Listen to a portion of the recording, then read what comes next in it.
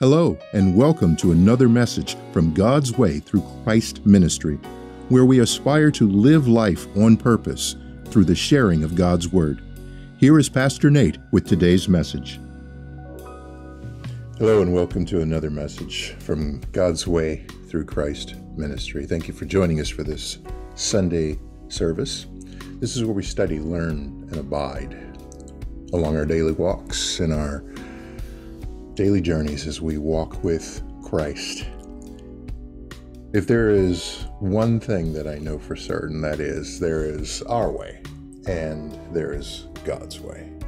Father, we thank you for this opportunity to once again come together, join together with one mind and one purpose, and that is to feast on your word and your wisdom, on the discernment, on the learnings, everything that we can glean and gain from it, to help us to live a life that is pleasing in your sight, to help guide us and lead us in the ways that we should go, to help us to be delivered from the evils and foils of this world. God, I pray that you use your errand boy, your messenger, to deliver this message, your word, to your people, that it may enter their minds and their hearts to help encourage, inspire, uplift, and strengthen them to walk in the way that you would have and want them to walk. All of this we ask and pray in your Son, Jesus' name. Amen and amen. Today I want to talk about inheritance. In this world, the norm is usually we want to try to improve generation over generation. In fact, families pride themselves on how much they can accumulate to pass on to those that follow after them. Some even devote their lives to such a purpose.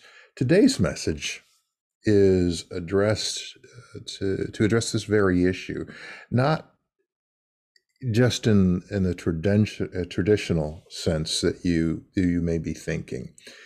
In Proverbs, just one verse, Proverbs 13:22, taken from the NIV. Proverbs 13 and 22, taking from the NIV. Verse 22, a good person leaves an inheritance for their children's children, but a sinner's wealth is stored up for the righteous. Makes you think about that for a minute. And what it hopefully will cause you to think about is, what is the legacy you are leaving? What legacy are you leaving? That's the topic for today's message. It is all but a foregone conclusion that unless Christ returns, our lives as we know them will one day come to an end. While giving top priority to where we will spend eternity, we should secondarily give thought and act on leaving this earth better than how we arrived in it.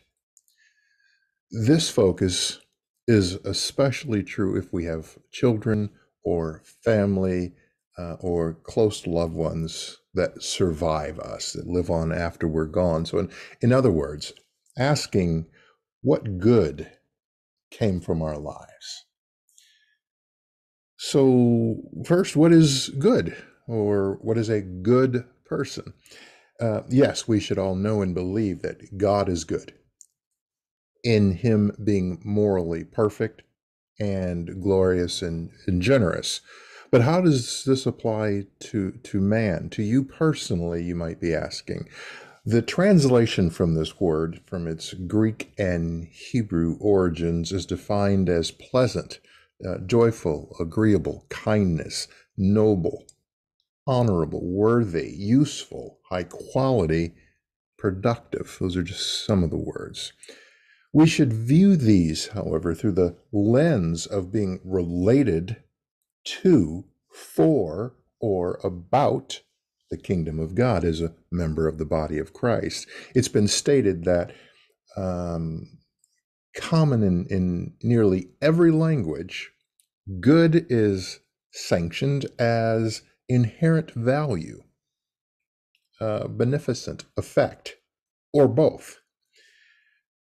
These signify primarily what a person finds gratifying to their senses, in line and in agreement with their moral position. Notice these are not exclusively confined to acts, but more about a person's character, what's in their heart. Who a person is on the inside will eventually surface.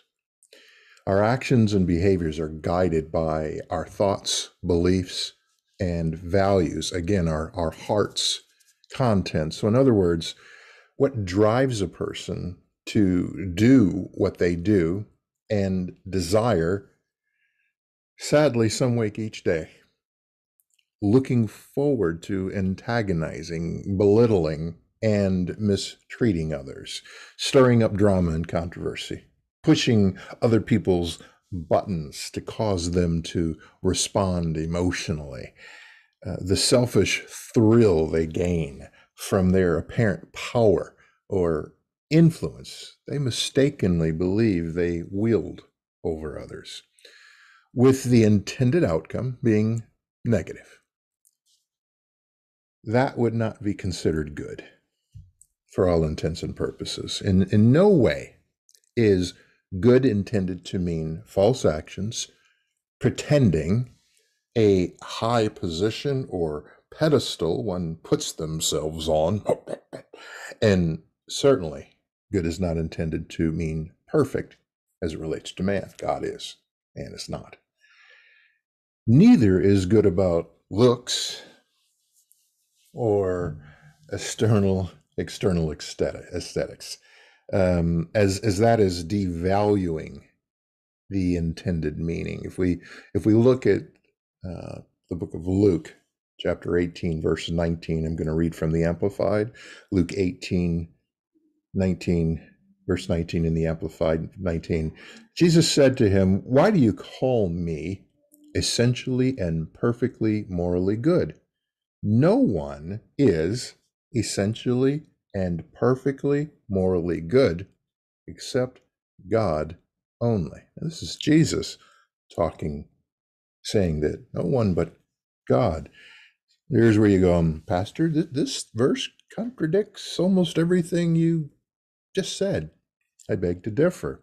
It's intended to point out the simple fact that we alone, on our own accord, without God, are not and cannot be good. It is the God in us, His Spirit dwelling inside of us, that stirs our hearts and minds, which fuels our behaviors. That in turn can be called good. Know and understand the difference. So, what next? What is wealth? Sure, wealth in this world is understood to be money or material goods and possessions that have value, being synonymous with riches.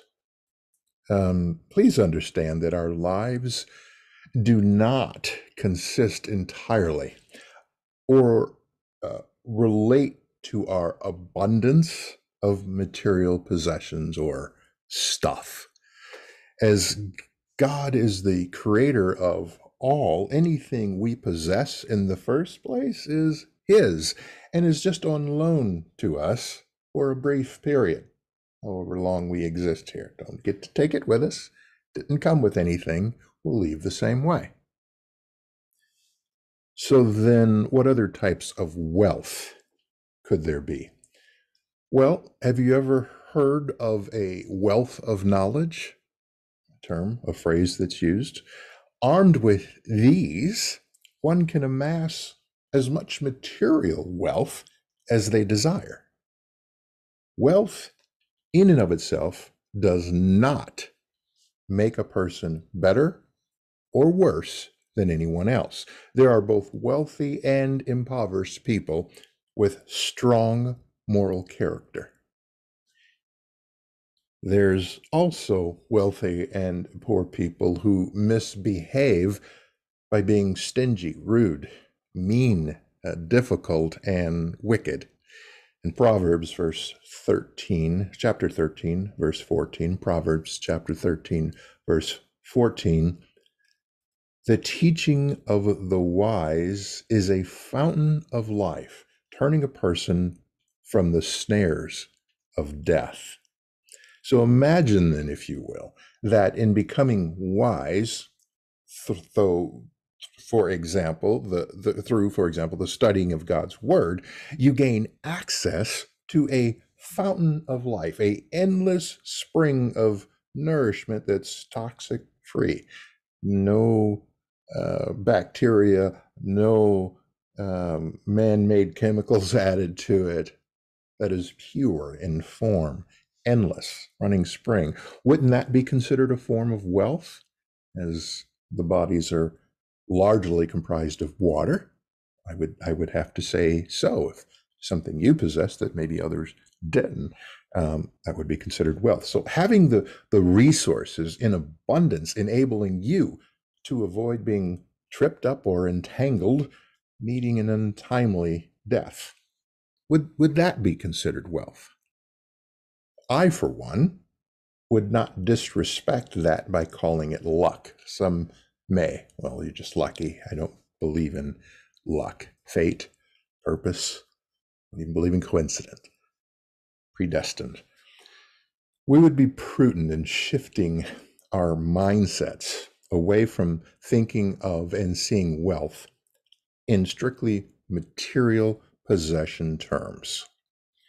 There is so much more that can be included in and under the umbrella definition of wealth. Especially true when we speak of passing it on as an inheritance. So, what is an inheritance? When you hear the word inheritance, what usually comes to mind for you? If you're like many, you're thinking about money, property, jewelry, businesses, vehicles, basically all things material that have a stated value. Something given to you, not necessarily earned by the estate owner, is usually found in a will after they've passed. But what other definitions can be applied to that word? We need only look at the first 6 verses in the same chapter for clear examples. Proverbs chapter 13, verses 1 through 6 from the NIV. A wise son heeds his father's instruction, but a mocker does not respond to rebukes. From the fruit of their lips, people enjoy good things, but the unfaithful have an appetite for violence. Those who guard their lips preserve their lives, but those who speak rashly will come to ruin. A sluggard's appetite is never filled, but the desires of the diligent are fully satisfied. Verse 5, the righteous hate what is false, but the wicked make themselves a stench and bring shame on themselves. And then verse 6, righteousness guards the person of integrity, but wickedness overthrows the sinner. So these verses point out that there is value to the son in receiving wise instruction from the Father. The godly people choosing to be fruitful in what they speak, which leads to good things. That there is value in watching what leaves your lips, as it can elongate your life in the temporal while ensuring a pleasant eternal life. That there is value in working as one can find satisfaction and fulfillment, something not found in being lazy, shiftless. And finally, as a righteous individual, hating what is fake, false, useless, while guarding your integrity is just what you do. So now let's re-examine the key verse from this message. This time it's taken from the Amplified Bible. Proverbs 13 and 22 from the Amplified. A good man leaves an inheritance of moral stability and goodness to his children's children, and the wealth of the sinner finds its way eventually into the hands of the righteous for whom it was laid up. So here do you see where the inheritance of wealth can be far, far more than just material possessions. Along these lines, a wise parent passing down wise counsel and instruction can be of great benefit. Far more critical than leaving them stuff is teaching your children the value of integrity and reputation can be priceless. These all point to something far more essential and valuable than stuff or things to pass down to future generations, which calls into focus the importance and albeit crucial value of your legacy. What will you be remembered by? Your loved ones after the money runs out or the possessions are gone. Truth be told, in failing to provide proper wisdom and knowledge, those possessions, money and property, the stuff, well, that can quickly find its way into the hands of others. Biblically here it says into the hands of the righteous, which is a good thing. It can also be stolen by the wicked. The noblest act a parent can leave their children as an inheritance, a legacy, is strength and character. Possessions, money, things, and stuff without nobility in character is just setting them up for failure. How will they know to properly utilize and leverage purposefully, intentionally what you have left them if you haven't given them instruction?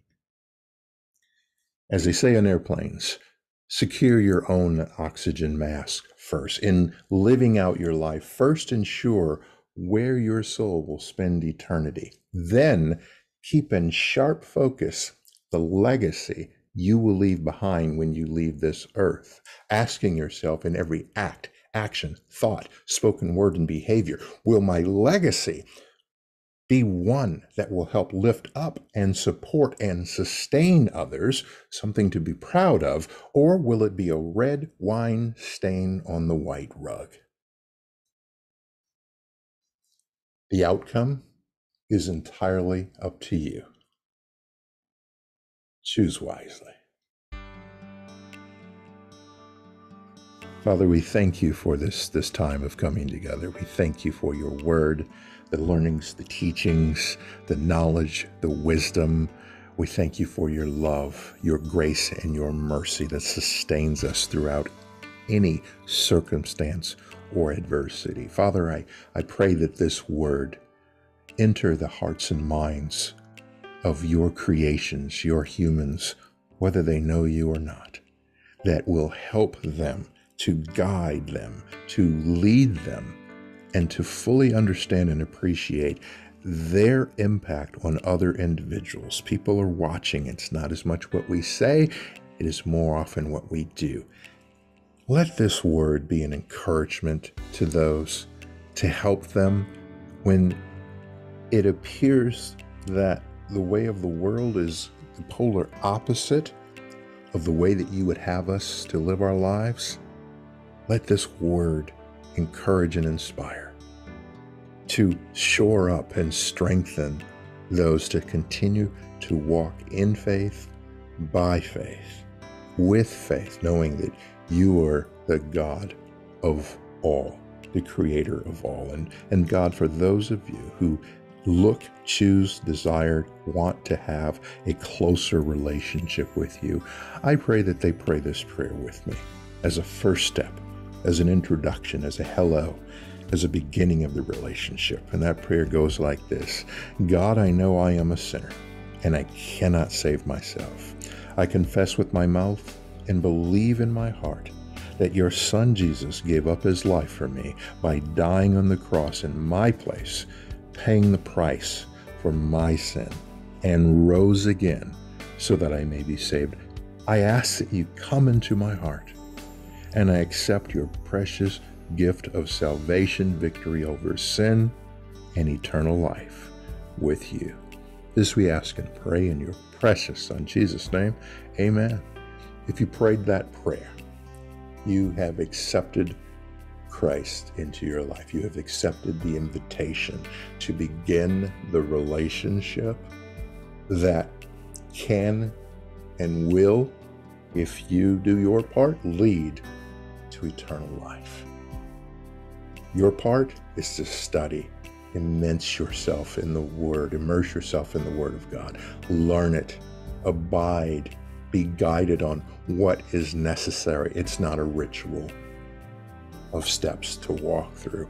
In a relationship, there are two parties that commit, that are fully present, that are supportive of each other in functional relationships. It's two parties coming together and intertwining in the strength that is built from that. That's what this is. Continue to build and develop upon this, and you will experience, when adversity hits, not if, that peace that surpasses understanding, that knowledge of what the answer should be on how I should proceed in this life. Do that for you. I have one ask that I would ask you to do for me and this church, and that is, will you please share this message with 3 people of your choosing? That's all I ask. Trying to get the word out to people, hurting people who are in need of encouragement. Please share this message with 3 people of your choosing. Thank you in advance. We appreciate your love and support. So glad you could join us. Hope you can again next Sunday. Until then, go and live your blessed life on purpose.